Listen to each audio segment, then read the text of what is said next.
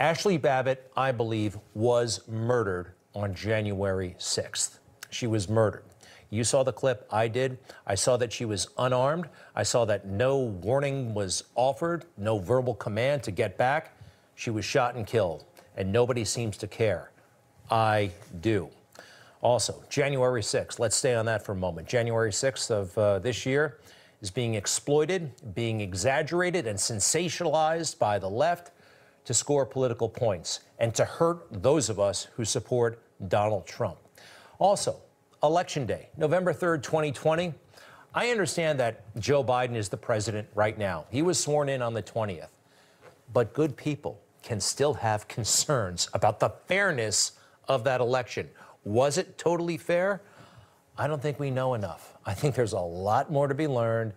Quit calling it the big lie. This was a very unusual election, and it's perfectly fine for us to ask questions and get answers. So January 6th of this year, the riot on Capitol Hill.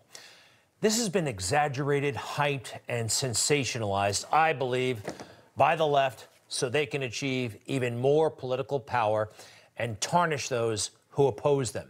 That said, there were some bad things that happened that day, and I would like to know more. But this commission they're talking about may not be a fair one at all. Let's bring in our panel. We have Mark Meadows with us, former member of Congress, former White House Chief of Staff to Donald Trump. Welcome, sir. And also Tom Fitton, president of Judicial Watch, who has been seeking critical information in this case and meeting a lot of resistance. Welcome, gentlemen. Mark, first to you. What is the problem with the commission that they're talking about right now? It seems like it's not an earnest effort to find out everything we need to know. Well, it's all about political theater. I mean, Tom, I'm sure will back me up on this, but what we see is these made-for-TV quote commissions and hearings that go on. They're not really about finding the truth, and the truth of the matter is they need to ask themselves some very tough questions, like why didn't Nancy Pelosi reach out? To my knowledge, she never reached out to the Trump White House. But listen, this is the only thing Democrats have. They have open borders. We have no jobs. We have no peace in the Middle East. And so this is the only issue that they can grab onto. So this is all about political theater, not about getting to the truth. Well, Tom, I know you're seeking information, but before we get to that, the 9/11 Commission, I actually thought that did a pretty good job. You know, it was bipartisan, and they found out a lot of things that we want to know. When I look at this legislation authorizing the commission, they're already right off the bat talking about domestic terrorism. And I'm told that this will specifically preclude us from finding out about what happened to Ashli Babbitt, why it happened, how it happened. Do you have a problem with this legislation? Yeah, if it were political theater, that's what happens on Capitol Hill, political theater. That's, you have investigations or committee hearings. We all know what that's about. The concern is that, especially under Nancy Pelosi, this Congress will weaponize its powers further to target its political opposition under the guise of investigating what's plainly happening here, which was a riot among certain people. We have the video of it happening. They want to go beyond that in the sense of trying to tie the president's political opposition or people who he thinks are his political opposition and harass them with subpoenas and such. Remember, it was this House of Representatives that we're fighting now over a subpoena they issued secretly for the phone records of the president's lawyer without court authorization, and they're saying they have the power to do that. I oppose this because it is a clear and present danger to our constitutional liberties. They haven't used this for political gain. They've used this to abuse power and our civil liberties, and this commission, in my view, given the background of the folks behind this, is part of that game. Well, it's too bad because Greg, there are some valid questions. Mark, have, if you don't mind, I want to take us through a couple of things that I need answered, and I think we as Americans need answered. Who is this cop who seemed to be letting people in? We saw numerous videos like this. This officer is encouraging, directing people onto the steps of the Capitol. We saw it also closer to the Capitol, the barricades being dismantled and people encouraged to come through right here in the next clip. And then later you actually see people walking right by Capitol Hill police who are doing nothing to stand in their way or even encourage them to turn around. It's just kind of welcome to the Capitol. Come on in. These things have not been adequately addressed, Mark, as far as I can tell. Well, they haven't been adequately addressed, but I can tell you, Tom's exactly right. Not only is this hearing and this commission not set up in a way to get to the truth, but the conclusion's already been drafted. Let's face it, Nancy Pelosi, her progressive leftist Democrat colleagues have already written the narrative. They've written the conclusion. They're looking for some legitimate way to be able to continue this on without answering the very questions that you were talking about. You know, who were the officers that were involved in that? And ultimately, when we look at this whole narrative, they only have January 6th. That's all they've got, because they have no ideas. And at the end of the day, I don't see it being meaningful. I served on the Oversight Committee, as Tom and you both know, and I can tell you that most of what they will do is just make 4 or 5 minute speeches for television in hopes of continuing a false narrative. You mentioned both political theater. Here's Congressman Tim Ryun, Democrat of Ohio, who ran for president, believe it or not, in the last cycle. Political theater, here it is. I want to thank the gentleman from New York and the other Republicans who are supporting this, and thank them for their bipartisanship. To the other 90% of our friends on the other side of the aisle, holy cow. Incoherence. No idea what you're talking about. We have people scaling the Capitol, hitting the Capitol Police with lead pipes across the head, and we can't get bipartisanship. What else has to happen in this country? Cops. This is a slap in the face to every rank and file cop in the United States. We need 2 political parties in this country that are both living in reality, and you ain't one of them. You know, it's totally ridiculous. And by the way, law enforcement, Officer Sicknick, they lied about him. He was a hero the day he volunteered for that job, but they lied about him. He was not killed by Trump supporters. He had a medical episode, and they have still not come clean. I only have a few seconds left. Final thoughts, Tom, if you don't mind. Heal thyself, physician. We're asking for information about what went on. We've had to go to federal court. The Capitol Hill Police is covering up what went on. The lack of disclosure and secrecy can be addressed immediately, but of course they don't want to do that because they don't want to focus on themselves. They want to focus on citizens. This is a dangerous time we're living in. Tom Fitton, we're glad you're on the case, and Mark Meadows, you too. We appreciate it so much. To be continued, and we'll be right back. January 6th was not an insurrection, not an insurrection. No matter how much they hype this, exaggerate it, sensationalize it, lie about it, it was not an insurrection. They are doing all those things to achieve even more political power.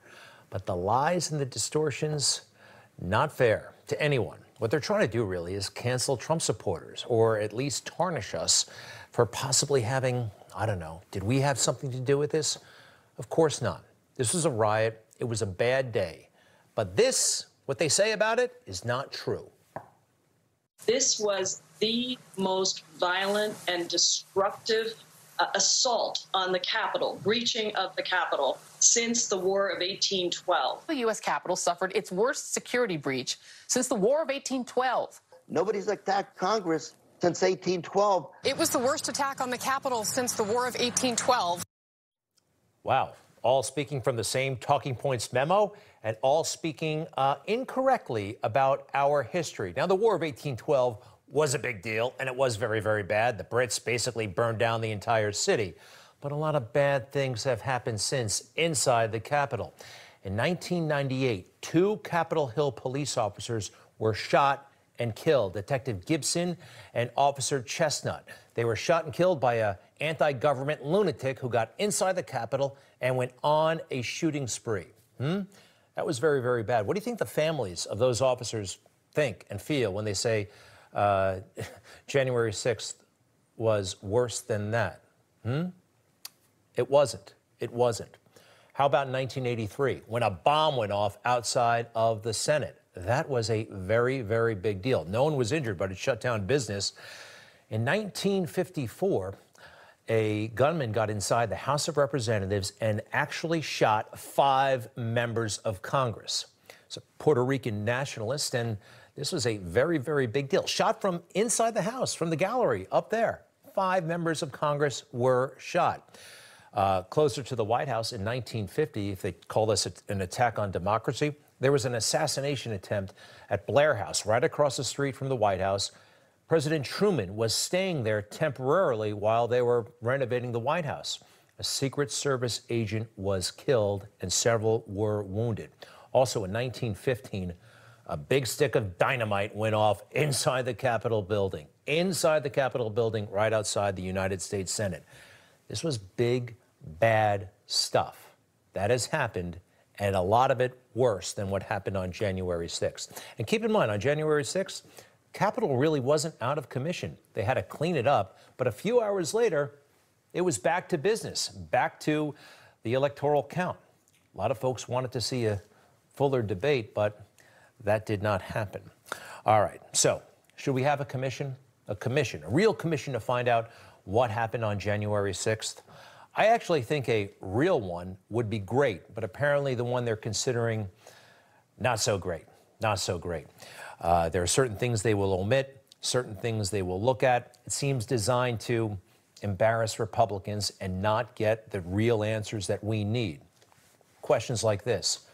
What happened with those barricades? Why were some officers allowing protesters onto the steps of Capitol Hill? Have you seen this? No one has explained what this was all about. And this happened all over Capitol Hill that day.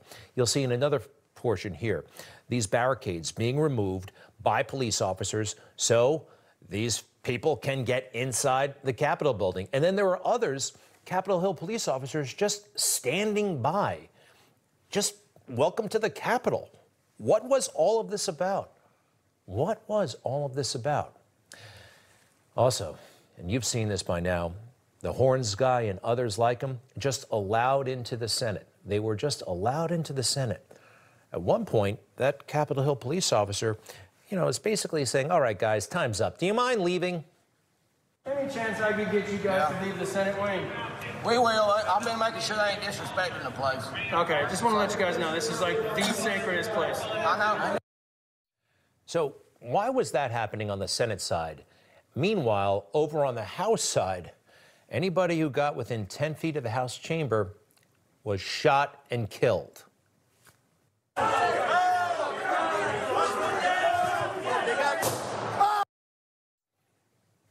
That's happening on the House side. You saw what was happening in the Senate side. Makes no sense. No warning. Ashli Babbitt was shot and killed, and nobody seems to care. And for what I'm told about this commission, it will specifically not ask questions about this matter. It's like having the 9/11 Commission and not investigating the plane crashes of September 11, 2001, the hijacked planes. It's ridiculous. We need and deserve answers.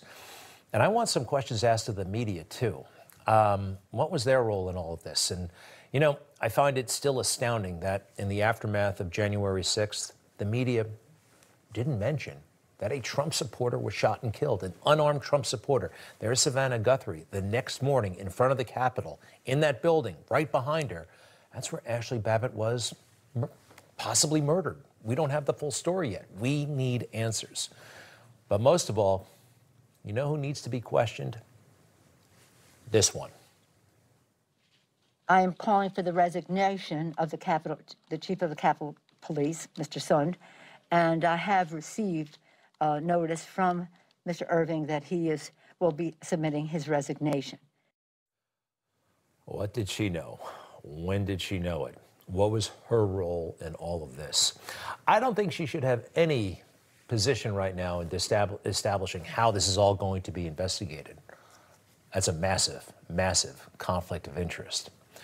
One more thing, I am sick of the lies told about this day, especially about Officer Sicknick, Brian Sicknick. Now, he's a hero in my book the day he volunteered to be a Capitol Hill police officer. But there's something very, very wrong about all of this. We were told for weeks that he was, actually months, that he was killed by Trump supporters with a fire extinguisher. That is not true. But why haven't we been told the entire story? And the Capitol Police, quite frankly, have been extremely evasive on all of this. And this funeral, almost a month later, held, I'm sorry, but it struck me as political theater. It did. And meanwhile, do you think this guy is really seeking the truth as he said he was on Inauguration Day? There is truth and there are lies. Lies told for power and for profit. And each of us has a duty and a responsibility as citizens, as Americans, and especially as leaders who have pledged to honor our Constitution and protect our nation, to defend the truth and defeat the lies. The first part of that, I think he was spot on, and he revealed himself again. Lies told for power and profit. Absolutely, Joe. We'll be right back. Look, here's the reality. There are Americans who, unfortunately, believe in political power through force. Some examples: Antifa, the radical BLM cop killer in Dallas, and yes, a group of thugs who attacked the police at the Capitol on January 6th. These people brought great dishonor to the America First cause. But this isn't an effort to understand or to deter political violence. This commission, this sham tribunal, is directed only at MAGA believers. You know, this is impeachment 3.0. This is going after President Trump again. It makes no sense how it's structured. We should be honest about what happened at the Capitol on January 6th. President Trump called for peaceful protest. I know that everyone here will soon be marching over to the Capitol building to peacefully and patriotically make your voices heard. But some of his supporters then acted criminally, and they should be prosecuted fully. Our America First movement is about backing the blue and respecting law and order. But the riot was not, by any stretch, an insurrection. The government was not threatened. The military complex was not imperiled. Unarmed morons in furry hats running around hallways with selfie sticks is not a real rebellion. In fact, there is no evidence that there were any firearms in that building except for the armed police, including the one who shot and killed MAGA supporter Ashli Babbitt. The only person killed on that really unfortunate day was a deplorable, Ashli Babbitt. We should remember her name, in part because we still do not know another name, the name of her shooter. But you know, the truth just doesn't matter to the left. Pelosi, Schumer, and the Biden administration, they are hell-bent on forcing a narrative down our throats, one based on conjecture, like the myth that Officer Sicknick was killed by the crowd. The riot on January 6th, here's the truth, it was quickly and thankfully dispersed because of the brave actions from law enforcement and because President Trump issued a strong video telling everyone to stop it, to knock it off, and to go home. But instead, the Republican leaders that we wanted elected, they want to validate this Democrat myth-making and even endorse it by appointing a political inquisition board, and that's what it is. But they not only missed the mark on the policy side, but also on the politics, too. Just look at their districts. Trump won 30 of those 35 districts. Let's take a couple of examples. Rodney Davis of Illinois. He cruised to victory in 2020 by 9 points in a district that hasn't elected a Democrat representative since the 1800s. Or take Tony Gonzalez of Ohio. His district is +10 Republican, and his vote for Nancy's tribunal was just the icing on the cake because he also voted for the second sham impeachment of President Trump. That's right, 10 out of these 35 reps. They earned that dubious distinction. I call them the terrible 10. It's an even more detestable subset of the broader gang of 35. All of them, all 35, but particularly these 10, they need to lose and to lose in primaries. Now, regarding those odds of the primaries and getting an America First Congress elected, let's go to a chalk talk. So these are the infamous terrible 10 who voted for both the impeachment of President Trump as well as this January 6th commission. Now, I'm putting two of them aside because they are in Dem-leaning districts. But the others, they are in heavily Republican-leaning districts. Cheney plus 26, Rice plus 11, Newhouse plus 13. Taken together, these 8 in total, their districts average 10.6% Republican lean, according to the Cook Political Report. Why is that important? Because if we beat them in the primary, we're not at risk of sacrificing the seat just because we removed an incumbent. So when we beat them in the primary with America First Republican candidates, they will then also keep the seat in Republican hands. And Jen, you know, I have to tell you that today on social media and also just calls and emails with a lot of folks, the America First movement, the activists, they are irate about these 36 roughly Republicans. As they absolutely should be, Steve. And just what I can't get over is the fact that obviously what's happening with these Republicans, but just the fact that there's so much focus on January 6th, but not much talk about what happened last year in terms of our cities burning and people destroying them. That's what gets me fired up. Of course. And look, again, political violence, any kind of violence, particularly against police, is always wrong. But in terms of a scale of severity, what happened last summer is massively more important for our country than what happened on January 6th. Now, Indeed. To talk more about this disappointing gang of GOP establishmentarians, we're joined by Ned Ryun. He is the founder and CEO of American Majority. So, Ned, I want to get your thoughts, number one, on this group that I'm referring to as the Eunuch Caucus. I want to get your thoughts on this group, but also the thoughts on the strategy to beat them. Well, first of all, you're right, Steve, that they are the Eunuch Caucus. I call them useful idiots of the left today, that they bought into the lie, the big lie that January 6th was some armed insurrection. Really what it is, Steve, and I think people should be aware, it's political theater being used to create a political weapon to punish your political opponents and enemies. And I really think that what this is, again, it's a replay of the Russian collusion conspiracy being used to spin up the Mueller investigation to use as a weapon against Donald Trump, except for this time, Steve, it's being used to target really 75 million American voters who voted for Trump. But I really like your chalk talk. I mean, you make a great point. 30 of the 35 that voted for this ridiculous, idiotic commission are from R+ districts. Of those 30, 25 are from R+5, as you pointed out. If you're at a +5 R district, the odds are really good that in a general election you'll hold that seat. Therefore, they should be targets for primary challenges because they clearly haven't gotten the memo, Steve, that the Republican Party is America first. When you have a President Trump with 95% approval rating in the Republican Party, it should be something of a clue to these people where the base is at, and yet they refuse to accept reality, Steve. I hope reality slaps them in the face during the primary season of 2022.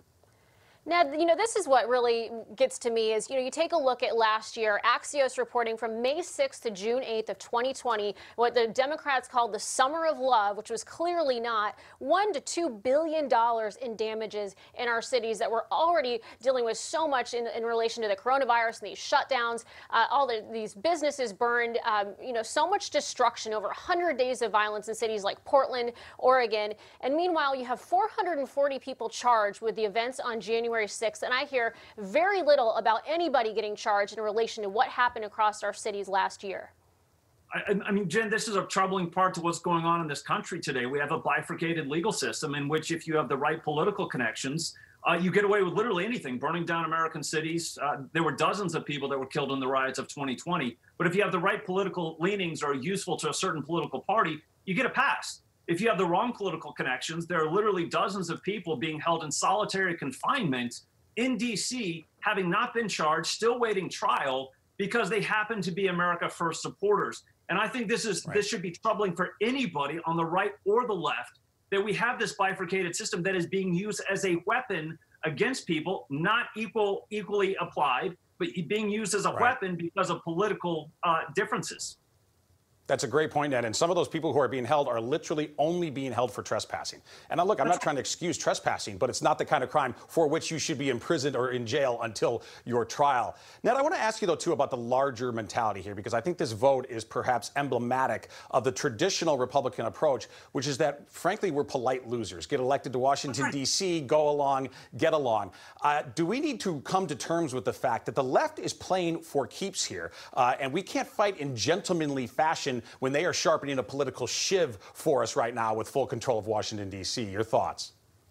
Yeah, no, I mean, the amazing thing, Steve, that's really on display here is that the Democrats, the left, they know how to use political power when they have it, whereas Republicans, you know, we send careerists. They're a bunch of religious zealots. Let's be blunt. They're religious zealots. We're careerists, and we want to trim around the edges, and we want to be polite. They're going for the win. And my hope is that the Republican Party moving forward, as more and more America First people win in Congress and the House and the Senate and at the state legislative level, that we actually know what to do with political power when we have it to advance our agenda and go to the mass to actually implement what we believe is a very beneficial vision for this country. But in some ways, Steve, I oddly admire the left because they actually know what to do with political power.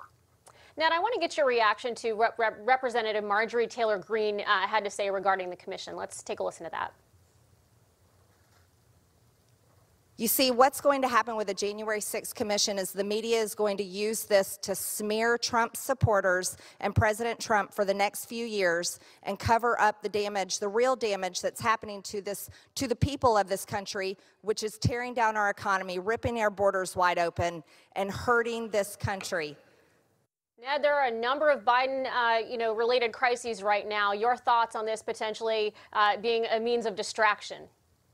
Of course it is. It's being used as a distraction so people aren't thinking about the 4.3% inflation, the terrible job numbers that we've had this year, the explosion on the border where we're literally having 10 times as many people come across the border with Biden in the White House as we had with Trump at this time last year.